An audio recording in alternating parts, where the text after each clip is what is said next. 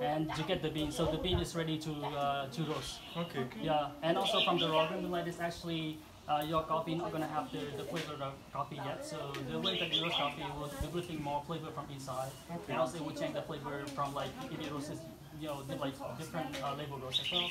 Yeah. Yeah. So it's you have to try more. Yeah. Yeah. So after this step, we will go to the next step.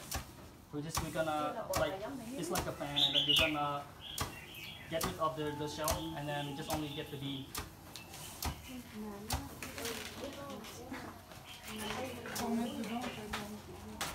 Okay. I can help you a bit more. Yeah. Yeah. Okay. So this is the way that we try to do.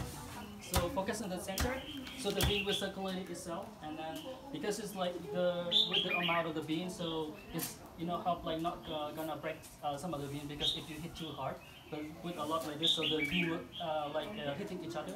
Yeah, and then. Okay.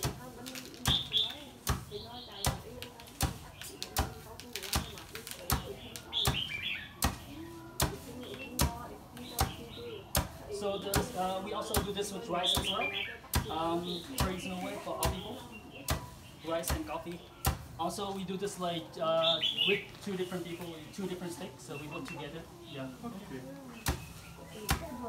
You can also sing some song, make your like on your own rhythm. Yeah.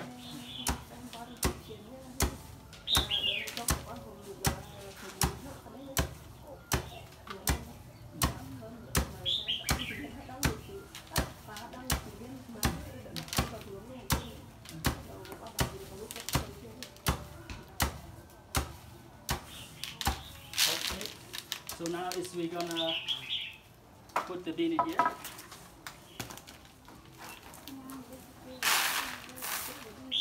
And the next step you have to separate the shell and then the bean.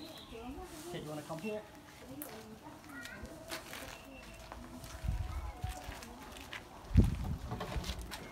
Okay. So also you have to look at the wind direction. So this is very important. So like this, you don't have to blow.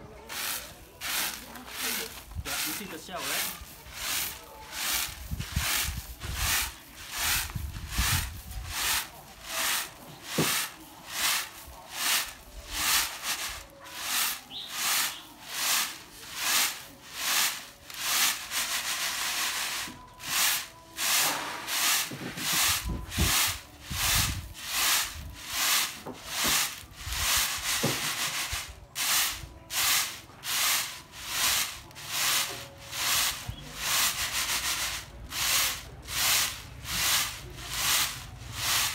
The bean is not very green, but you also have to say, sort all the one that's not peeled yet. Okay. So yeah, and we have to sort all defective beans. So this bean, so with like low density, you have to separate it because it's easy to burn, and also it will change the whole flavor of your roast. So this is more like premium quality coffee. Okay. Okay.